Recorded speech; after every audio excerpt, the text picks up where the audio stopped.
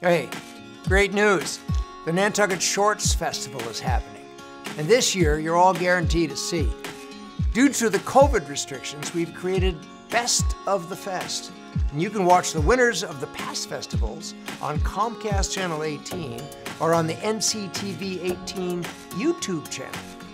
Here's a sampling of what you'll see starting October 10th at 7 p.m. And good news, no mask required. How about a hat? You gotta be kidding me. Other people are wearing hats? Other people are wearing diapers, too. Fine. Don't worry. Tastes like Martha's Vineyard, only more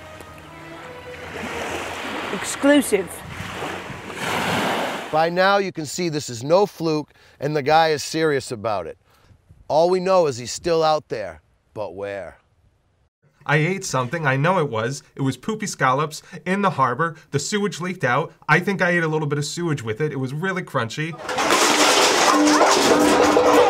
Hey, it's okay. It's okay. Come on. It's okay. Did you see this? Here we go. We saw it. Did you see? When I saw that sign, I thought, what the hell? It's like the take it or leave it, not the take it and shove it up your Bucolic, picturesque Main Street, Nantucket. It's like a film set. It's surreal. And with all the money out here, you think they'd be able to pave the roads.